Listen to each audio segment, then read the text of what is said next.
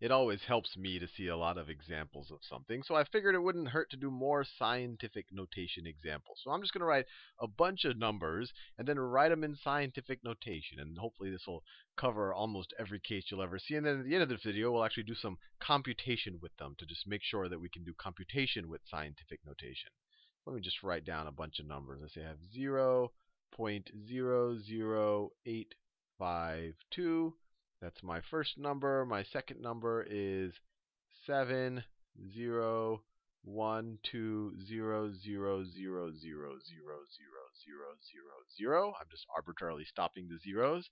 The next number is 0.0000000. I'll just draw a couple more. I don't have to keep saying 0. That you might find that annoying. 500. And the next number right here, there's a decimal right there. The next number I'm going to do is the number 723. The next number I'll do, I'm having a lot of 7s here. Let's do 0.6, and let's do 0.6. And then let's just do one more just to make sure we've covered all of our bases. Let's say we do 823, and then let's throw an arbitrary number of zeros there. So this first one right here, what we do if we want to write in scientific notation, we want to figure out the largest exponent of 10 that fits into it. So we go to its first non-zero term, which is that right there. We count how many positions to the right of the decimal point we have, including that term. So we have 1, 2, 3. So it's going to be equal to this. So it's going to be equal to 8. That's that guy right there, 0.52. So everything after that first term is going to be behind the decimal. So 0.52 times 10 to the number of terms we have. 1, 2, 3. 10 to the minus 3. Another way to think of it, this is a little bit more. This is like 8.5 thousandths, right? Each of these is a thousandths. We have 8.5 of them. Let's do this one. Let's see how many zeros we have. We have 3, 6, 9, 12. So what we want to do again, we start with our largest term that we have, our largest non-zero term. In this case, it's just going to be the term all the way to the left. That's our 7. So it's going to be 7.012. It's going to be equal to 7.012 times 10 to the what?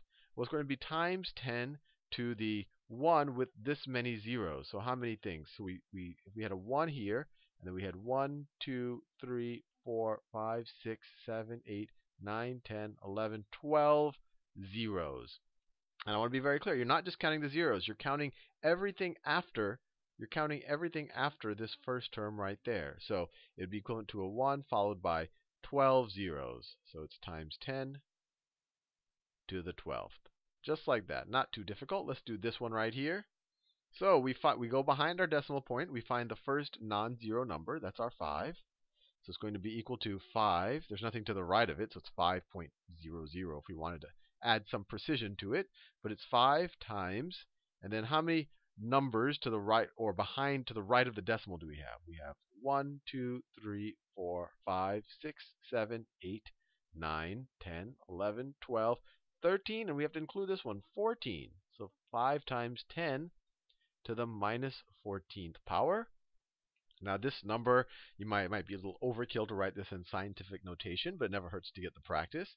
So what's the largest 10 that goes into this? Well, 100 will go into this. And you could figure out 100 or 10 squared by saying, okay, this is our largest term.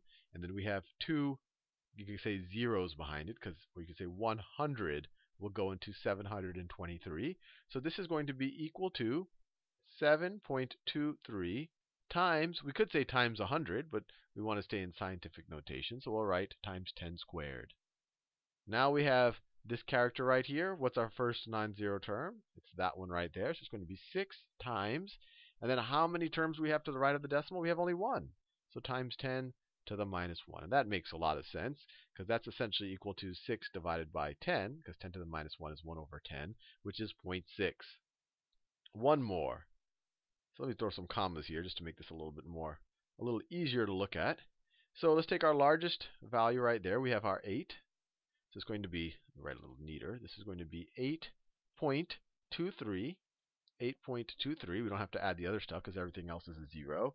Times 10 to the, well, we just count how many terms there are after the 8. So we have 1, 2, 3, 4, 5, 6, 7, 8, 9, 10. It's 8.23 times 10 to the 10. I think you get the idea now. It's pretty straightforward. And more than just being able to calculate this, which is a good skill by itself, I want you to understand why this is the case. And hopefully that last video explained it. And if it doesn't, just multiply this out. Literally multiply out 8.23 times 10 to the 10, and you will get this number. Maybe you could try it with something smaller than 10 to the 10, maybe 10 to the 5th. And well, you get a different number, but you'll end up with 5 digits after the 8.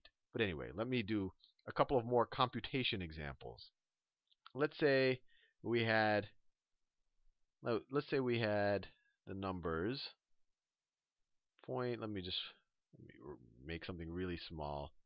6, 4, and let me make a large number. Let's say I have that number and I want to multiply it. I want to multiply it by, let's say I have a really large number, 3, 2, and I'm just going to throw a bunch of zeros here. I don't know when I'm going to stop. Let's say I stop there. So this one you could multiply out, but it's, you have to count. Well, it's a little difficult, but let's put it in a scientific notation. One, it'll be easier to represent these numbers, and hopefully you'll see that the multiplication actually gets simplified as well. So this top guy right here, how can we write him in scientific notation? It would be 6.4 times 10 to the what? 1, 2, 3, 4, 5, 6. Have to include the 6. So times 10 to the minus 6. And what can this one be written as? This one is going to be 3.2, right? 3.2. And then you count how many digits are after the 3. 1, 2, 3, 4, 5, 6, 7, 8, 9, 10, 11. So 3.2 times 10 to the 11. So if we multiply these two things, this is equivalent to 6. Let me do it in a different color. This is equivalent to 6.4 times 10 to the minus 6 times 3.2 times 10 to the 11th, which we saw in the last video is equivalent to 6.4 times 3.2. I'm just changing the order of our multiplication. Times 10 to the minus 6 times 10 to the 11th power. And now what will this be equal to? Well, to do this, I don't want to use a calculator, so let's just calculate it. So 6.4 times 3.2. Let's ignore the decimals for a second. We'll worry about that at the end. So 2 times 4 is 8. 2 times 6 is 12. Nowhere to carry the 1, so it's just 128. Put a 0 down there. 3 times 4 is 12. Carry the 1. 3 times 6 is 18. We got a 1 there, so it's 192. Right? Yeah, 192. You add them up, you get 8. 4. 1 plus 9 is 10. Carry the 1, you get a 2. Now, we just have to count the numbers behind the decimal point. We have one number there. We have another number there. We have two numbers behind the decimal point. So you count 1, 2. So 6.4 times 3.2 is equal to 20.48. So this is going to be 20.48 times 10 to the. We have the same base here, so we can just add the exponents.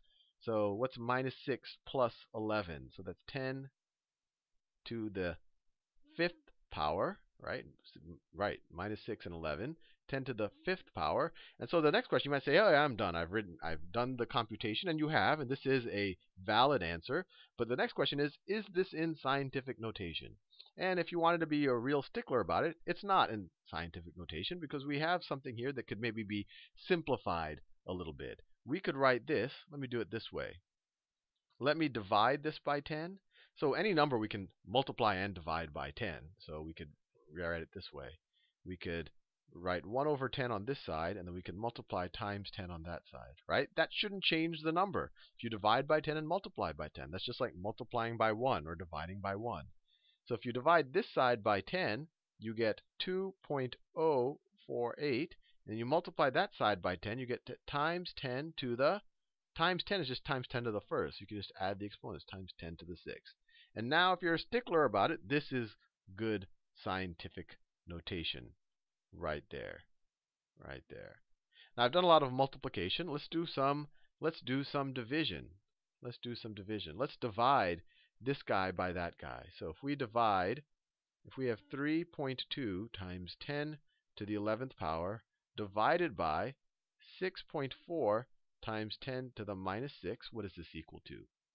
Well, this is equal to 3.2 over 6.4. We can just separate them out because it's associative. So we could say it's this times 10 to the 11th over 10 to the minus 6, right? If you multiply these two things, you'll get that right there. So 3.2 over 6.4, this is just equal to 0.5, right? 32 is half of 64, or 3.2 is half of 6.4. So this is 0.5 right there. And what is this? This is 10 to the 11th over 10 to the minus 6.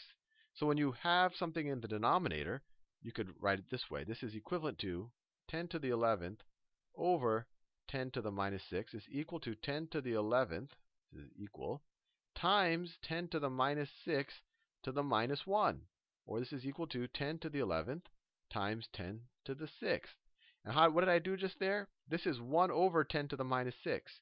So 1 over something is just that something to the negative 1 power. And then I multiplied the exponents. You could think of it that way. And so this would be equal to 10 to the 17th power. 10 to the 17th power. Or another way to think about it is if you have the same bases, 10 in this case, and you're dividing them, you just take the one in the numerator and you subtract the exponent in the denominator. So it's 11 minus 6, which is 11 plus 6, which is equal to 17. So this division problem ended up being equal to 0.5 times 10 to the 17th. Which is the correct answer. But if you wanted to be a stickler and put into scientific notation, we want something maybe greater than 1 right here. So the way we can do that, let's multiply by 10 on this side.